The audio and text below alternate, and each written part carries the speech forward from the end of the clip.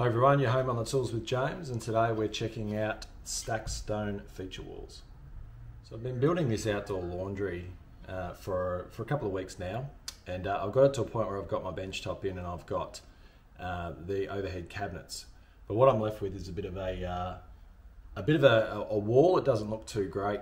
We've got a bit of brickwork, we've got some plaster work, and it's aging as well. So we want to spruce it up and make it look pretty good. So what I'm working with today is stacked stone, or you might also hear it called stone veneer. And I've worked with this stuff before. This is from a company called Decorate, spelt with an 8. They're a mob in Oakley, and they import. It's actually from China. This stuff, such as a lot of this sort of thing. But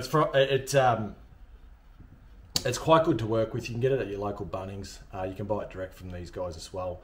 It's $25 Australian for a pack of 5, and basically that's getting you 125 high.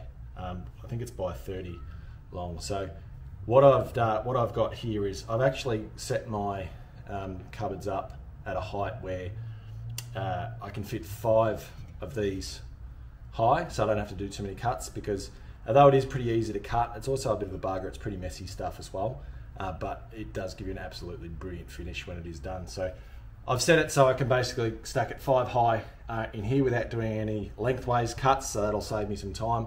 And obviously I'll have to do some horizontal cuts, vertical cuts in it as well. A couple of things that I've found that working with this stone that I like, that makes the job a little bit easier. I've done some of this stuff externally where I've used a big bucket of tile adhesive to save on a bit of money, and it did work really good. But I found when I'm working on the brickworks and all that sort of stuff, that gets a bit messy. And I've actually used this stuff now. It is a little bit expensive. It's Sally's liquid nails, and it's landscape for bricks. So since I've got a bit of brickwork here and a bit of plasterwork, this stuff worked really good. It is about 12 bucks a go, so it is pretty pricey.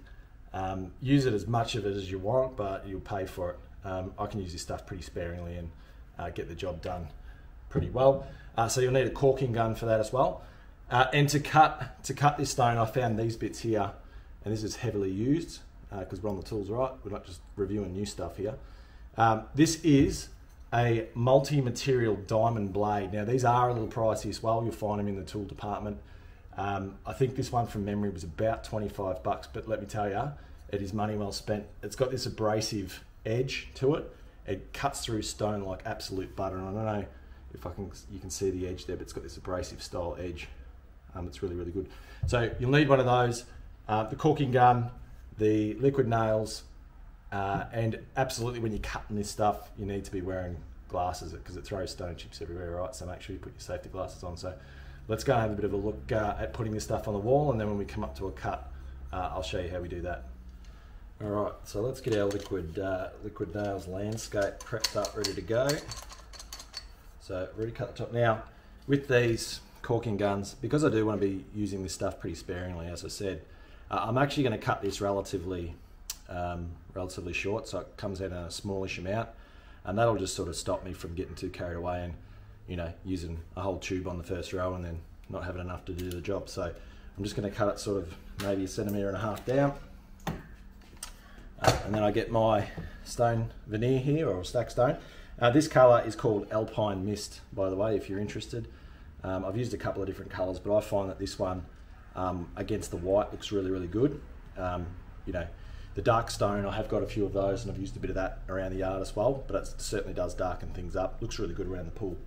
So all I'm doing here is just on the back, nice and flat, and I'm only going to put this on one surface. I'm not going to put it on the wall and on the tile. You can do both if you want, but for this I'm just going to put them on the tile, and we just do a sort of a zigzaggy pattern, like so.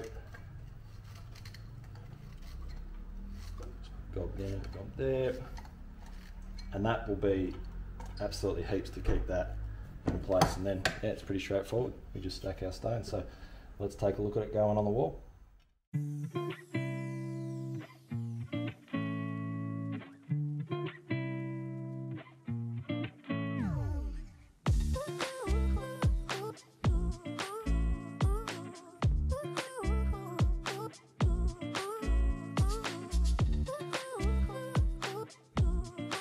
So with the cuts for this, pretty straightforward. Just treat it like you would with timber. So you know, I've just marked out the cut that I need to make, hit it with a set square.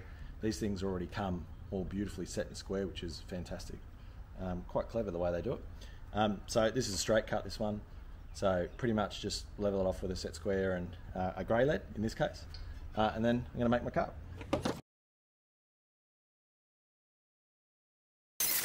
Important thing to note with this stuff as well, really dusty, really dirty work. You want to try and get most of your cuts together if you can, and do it outside. Don't go and do it in a room, you'll make it absolutely filthy if you're doing it in your workspace. So let's keep going.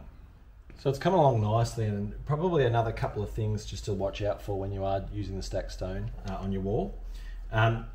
Is one, the first one with this liquid nail stuff, because I'm using multiple tubes, do yourself a favour, just keep using the same nozzle, because you'll be able to get all the stuff out of here in the next on the next one you use. So use the one nozzle, don't use the, you know, I'm using 3 for this job, so I'm only using the one. Give you a little bit more, save a bit of money.